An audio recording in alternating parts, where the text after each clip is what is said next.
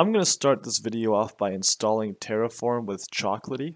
If you don't already have Chocolaty installed, I'm going to give you a quick rundown. If you already have Chocolaty installed, just skip ahead about 30 seconds. So if you don't already have Chocolaty installed, you just go to chocolaty.org/install. You can find it on Google. And you just scroll down and you can install the individual version of Chocolaty by going through these step-by-step things. First thing you're going to want to do is type in PowerShell and hold down Shift when you right click so you can run it as administrator. Go ahead and copy this to the clipboard and paste it into here. I'm actually not going to hit it though because I've already gotten it installed. To verify that you have it installed, you can just type in Choco and it shows you the version of Chocolaty that you are currently running now. Now that we have Chocolaty installed, let's go back to the Terraform community forum of Chocolaty. In order to install Terraform, all we have to do is type in Choco install Terraform.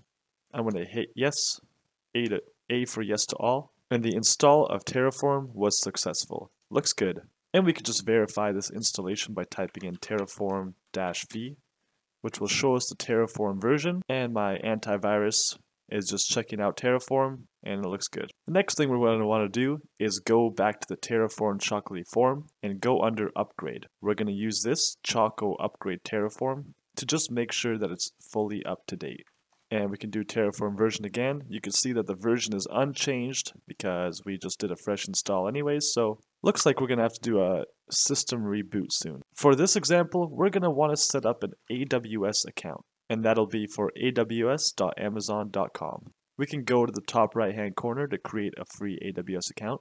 In this step of the sign up stage for AWS, it'll ask you for some billing information, but don't worry, it won't charge you for anything unless if you set up anything that is worth charging in the website, and you will be notified for something like that. So don't worry, this video will be free. We're going to go with the basic support, which is free, and we're off to the AWS Management Console. The next thing we're going to do is go under your PC, your C drive, and create a folder called Projects. Under here, we're going to go New and type in Terraform. So let's go ahead and navigate to this folder in our PowerShell. So we go CD, and here we are. If we do an ls, we can see there's no files here. And in this folder, we're going to have some Visual Studio Code files. So if you don't already have Visual Studio Code installed, I'll drop a link in the description below to one of my videos that walks you through how to set that up. And that is this one, the Python lab setup. It actually shows you how to install Visual Studio Code as well. So just go to that video if you're having any issues. We're going to go under File and click Open Folder and navigate to our Projects Terraform.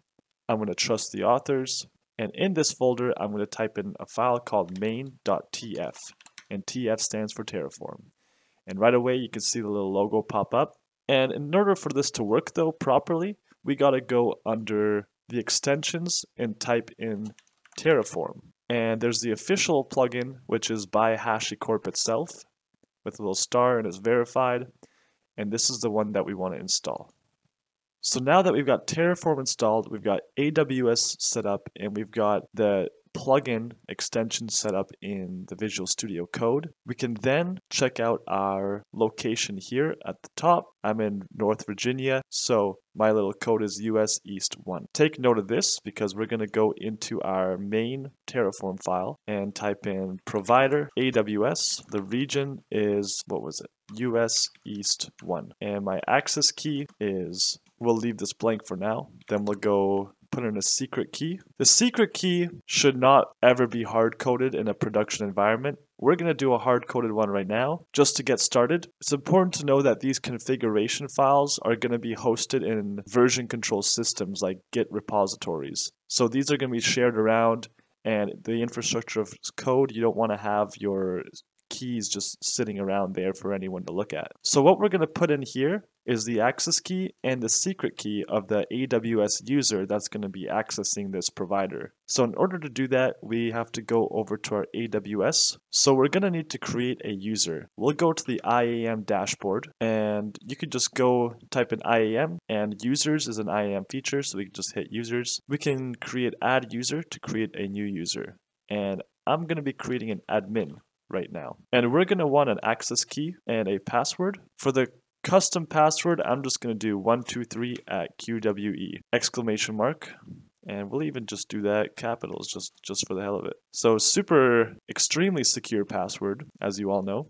And I'm going to uncheck the user must create new password next sign in because this is just a lab environment. Let's hit next. So if we already had groups installed or set up, and configured, we could add this user to specific groups depending on what we wanted to do. We can copy permissions from other users. So if we want to like clone users, let's say we have an engineer coming in that is the same as Brad from the engineering department, then we could just clone his permissions onto the new user. We can attach existing policies directly. So this is a huge list, 733 items of permissions, of templates, like pre-made permissions that you can set up and use for the users that you create. And as you can see, each one of these items has a little drop-down menu, which shows you summary of all of the policies, and you can see the summary in either a list format or you can see it in JSON format. We're gonna select the administrator access policy to give us the admin access because our name is admin, right? So we gotta make it an admin. So next we're gonna go to tags. Tags is a great way to manage things. So as we were talking about earlier, Brad,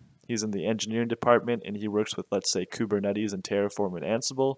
We can put in those tags to make sure that whenever you go to search and you look up that tag Ansible, then everything associated with Ansible is going to come up, including Brad. Next, we're going to go to review. Review just to make sure that we're understanding all the options that we picked. One last final chance to check our configuration to make sure there's no mistakes before we create the user. And here is our user. We can download the CSV file, which I'm going to do right now. And this essentially creates an Excel file. The Excel file shows the admin, the access key ID, the secret access key, and the console login link. You can also find this here in the users section by going to IAM, users, and clicking on the administrator or the user that we want to select. And I believe it's under security credentials. And here is our access key. We're going to take this CSV file,